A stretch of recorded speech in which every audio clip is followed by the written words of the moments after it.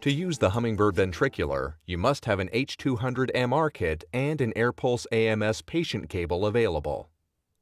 Connect the AirPulse AMS patient cable to the patient monitor before beginning the procedure, allowing the transducer to rise to an equilibrium temperature.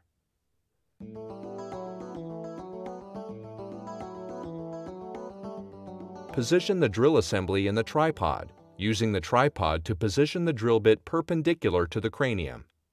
Using a drill bit that comes with the kit, drill a hole with an approved surgical technique. Check the drill hole to ascertain that no sharp bone shards exist. Incise the dura.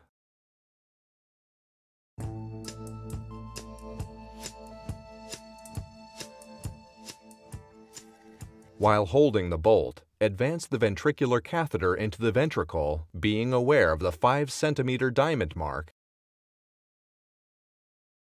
and remove the stylet, verifying the catheter's placement into the ventricle.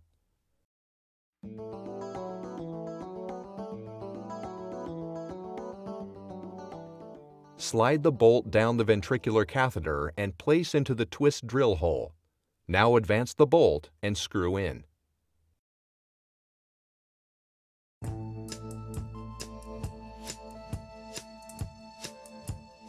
Stabilize the ventricular catheter to the desired depth by rotating the Tuohy-Borst cap clockwise until the green fills the cap window and the cap cannot be tightened further. For instructions on ICP activation, please refer to Chapter 2.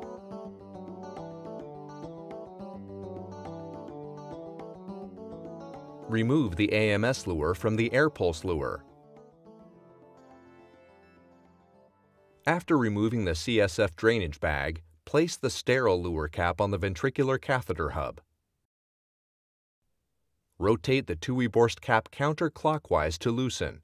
Remove the ventricular catheter.